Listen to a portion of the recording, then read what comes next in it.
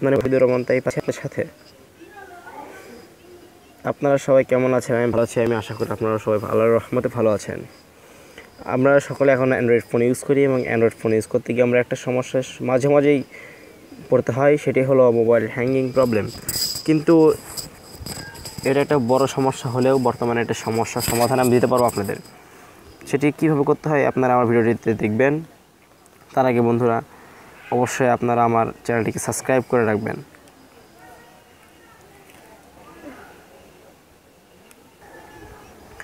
আপনারা সবাই এখানে যেহেতু আমার নিজস্ব চ্যানেল, সেহেতু আমার এখানে সাবস্ক্রাইব দেখাচ্ছে না।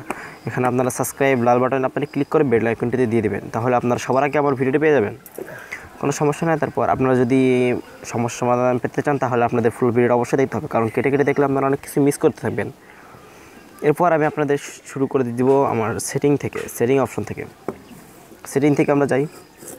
সেটিংয়ে যাওয়ার পর আমাদের যা করতে হবে, আপনারা অ্যাবাউট ডিভাইস খুঁজে নেবেন। আমার স্যামসাং ইউজ করছি, এখানে আমার অ্যাবাউট ডিভাইসটা আছে। অ্যাবাউট ডিভাইসে যাওয়ার পর আপনারা একটা অপশন দেখতে পাবেন, তার মানে আপনারা ইন্ডিকেট করে দেখাচ্ছি। অপশনটা হলো এই তো বিল্ড নাম্বার। এখানে আপনারা দেখতে পাচ্ছেন বিল্ড নাম্বার। এটাতে 7টা যদি আপনি টিপ দেন, 7বার চাপ দিলে আপনাদের একটা অপশন অ্যাবাউট ডিভাইসের পরে উপরে একটা অপশন দেখতে পাবেন, সেটি হলো ডেভেলপার অপশন। ডেভেলপার অপশনে যাওয়ার পরে আপনাদের কিছু কাজ করতে হবে, তাহলে হ্যাঙ্গিং প্রবলেম অনেকটাই সলভ হয়ে যাবে। এখানে আপনার উইন্ডোজ অ্যানিমেশন স্কেল দেখতে পাচ্ছেন, এই তিনটাই। আপনারা এখানে 0.5 দেওয়া থাকতে পারে বা বিভিন্ন 1 দিয়ে থাকতে পারে, আপনারা দেখা যাবে দিচ্ছেন। অ্যানিমেশনটা স্কেলটা আপনারা অবশ্যই অফ করে দেবেন, এই তিনটা আপনারা অফ করে দেবেন। এনে আমাদেরকে ইন্ডিকেট করে 3টা পয়েন্ট দেখিয়েছি, এটা একটা অফ করবেন, এইটা এবং এইটা এবং এটা তিনটা যদি আপনারা অফ করে দেন, তাহলে আপনাদের মোবাইল ফোনের চার্জও কম কাটবে এবং হ্যাঙ্গিং প্রবলেমটা অনেকটা সলভ হবে, হ্যাংও কম হবে না। এরপর লাস্টের দিকে যাওয়ার পরে আমরা একটা অপশন দিতে পারি, সেটি হলো ব্যাকগ্রাউন্ড ডাটা প্রসেস।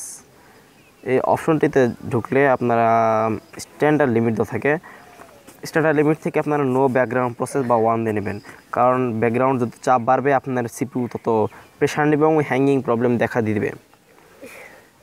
এরপর আমরা 1 নম্বর সমাধান গেল। 2 নম্বর সমাধানে আমরা যাই। 2 নম্বর সমাধানের জন্য আমাদের যেতে হবে প্লে স্টোর।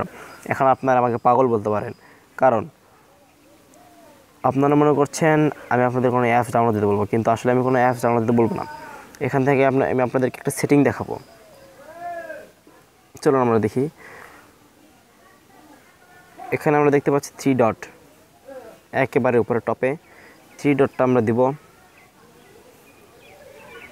দেওয়ার পরে আমরা অপশন দেখতে পাবো মাই অ্যাপস অ্যান্ড গেম, এই অপশনটাতে আমরা ক্লিক করব।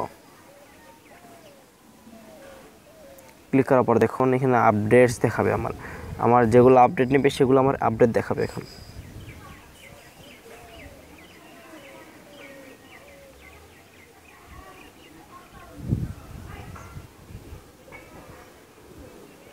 এখানে দেখুন আমার অনেক অ্যাপস আপডেট দিবে।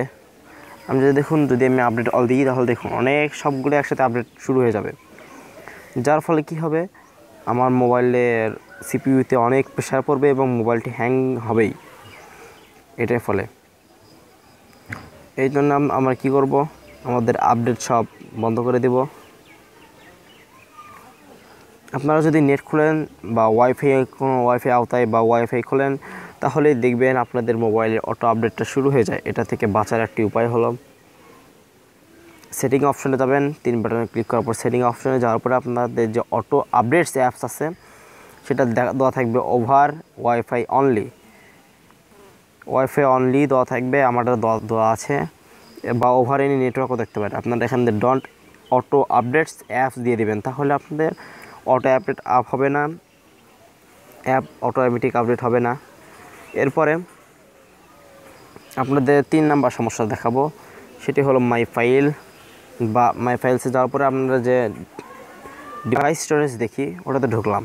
দেখার পর ওখানে দেখা যায় আমরা অনেক হিজিবিজি অ্যাপস, যে অ্যাপসগুলো আমাদের জন্য কোনো প্রয়োজন নেই, অটোমেটিক্যালি তৈরি হয়, সেই অ্যাপসগুলো আমি দেখতে পাচ্ছি।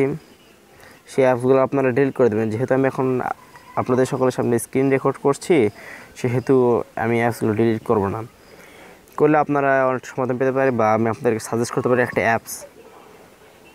অ্যাপসটি দেখুন, প্লে স্টোর থেকে আমি ডাউনলোড করতে পারি, বা আপনার গুগল থেকেও নিতে পারেন। এটা available apps.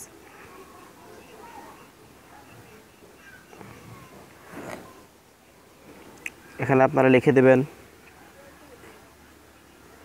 EMPTYMT folder CLE cleaner, MT folder cleaner যাওয়ার পরে আপনারা 3 নাম্বার অপশন, মনে হয় 3 নাম্বারটাই দেখবেন, মাত্র 555 KB। এটা আপনারা সবাই ইনস্টল করে নেবেন। অ্যাকসেপ্ট করলাম। ইনস্টল করার পরে আপনার এখান থেকে লেখা থাকবে ডিলিট এমটি ফোল্ডার, ওখানে ক্লিক যদি করেন তাহলে আপনাদের এটা হয়ে যাবে। বন্ধুরা, আমার ভিডিওটি দেখার জন্য ধন্যবাদ। আপনারা যদি কেটে দেখেন তাহলে অনেক কিছু বুঝতে পারবেন না। আর আমি মনে রাখবেন, ইউএমবিডি চ্যানেল কখনো ফেক ভিডিও ছাড়ে না, বা ভুলভাল কোনো ভিডিও ছাড়ে না। অবশ্যই এই জন্য আমার চ্যানেলটিকে সাবস্ক্রাইব করে রাখবেন। ধন্যবাদ আমার ভিডিওটি দেখার জন্য, এবং যদি প্রয়োজনীয় কোনো ভিডিও পেতে চান তাহলে অবশ্যই কমেন্ট করবেন, আমি আপনাদেরকে সেটা তৎক্ষণাৎভাবে দেওয়ার চেষ্টা করব। ভিডিওটি অবশ্যই মনে হয় ভালো লাগবে, তাহলে লাইক করে দেবেন, বন্ধুদের মাঝে শেয়ার করবেন। আমার ভিডিওটি দেখার জন্য আপনাদের সবাইকে অসংখ্য ধন্যবাদ। Bye bye.